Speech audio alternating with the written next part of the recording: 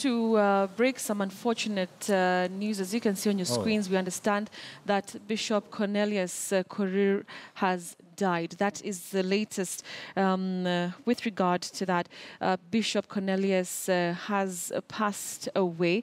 That's the information that we have right now. It's not yet clear what led to his death, but unfortunately, this has happened. Remember that Bishop Cornelius really has been extremely vocal in the past on matters to do with the national issues, even politics. You will remember that back in 2007, he played a very big role to really bring communities and Kenyans together. And we understand that he has passed on.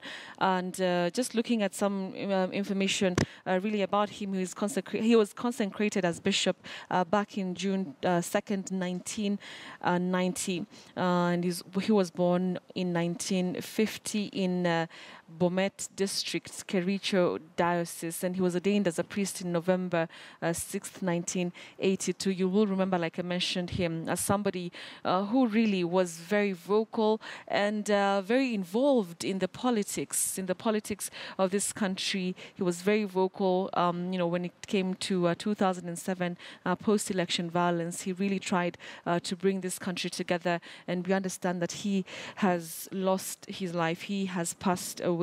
We will be getting information to do with this particular unfortunate death, but really, it is really a sad day for this country, as Bishop Korir really has been quite a character and a personality with matters to do with national issues here in the country. Remember that having braved the darkest days yet in his Eldoret ministry, that the 65-year-old prelate has been quick to move in tandem with technology and ever-changing desires of digital Catholics. He even sees going digital as one of the best ways of ending cattle rustling. That's just one of the things really that he will be remembered for.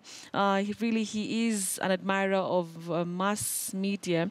Hence is his decision in October 2013 to found the Upendo FM radio station that broadcasts from his diocesan office in the North Rift. So really, he has been extremely vocal to do with matters national, to do with anything that has been political. Quite a big blow to Kenya, and especially at this time when we're talking about courting peace and bringing people